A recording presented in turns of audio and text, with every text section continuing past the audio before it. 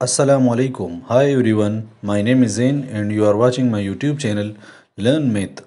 In today's video we are going to solve this question.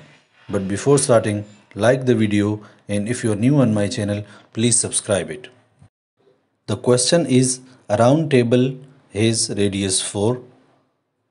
6 rectangular placemates are placed on the table.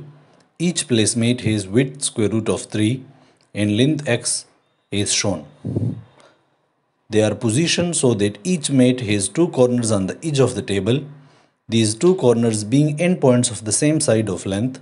Further, the mates are positioned so that the inner corners each touch an inner corner of an adjacent mate.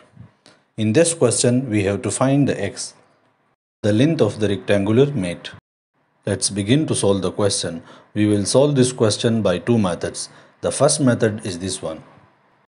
Let one of the mate be ABCD and the center be O is shown in the figure. Since there are 6 mates, so triangle COD is equilateral triangle. And CD is equal to OD is equal to X. Also, angle ODC is equal to 60 degree because the triangle is equilateral triangle. Draw the altitude from O to AD and call the intersection E. And angle ODE will be 30 degree because angle ODC is 60 degree. Since the triangle ODE is a right triangle, so OE is equal to x by 2 and DE is equal to x square root of 3 divided by 2. We can obtain these values by taking sin 30 is equal to OE divided by x and cos 30 is equal to DE divided by x. Now by taking the other right angle triangle OAE, the base of the triangle OAE is AD plus DE. By Pythagoras Theorem, we can write x by 2 whole square plus x square root of 3 by 2 plus square root of 3 whole square is equal to 4 square. Hypotenuse is the radius of the circle and that is 4.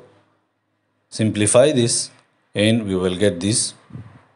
Again simplify this and we will get this, dividing both sides by 4 and we will get this. This is a quadratic equation and we can solve this by quadratic formula.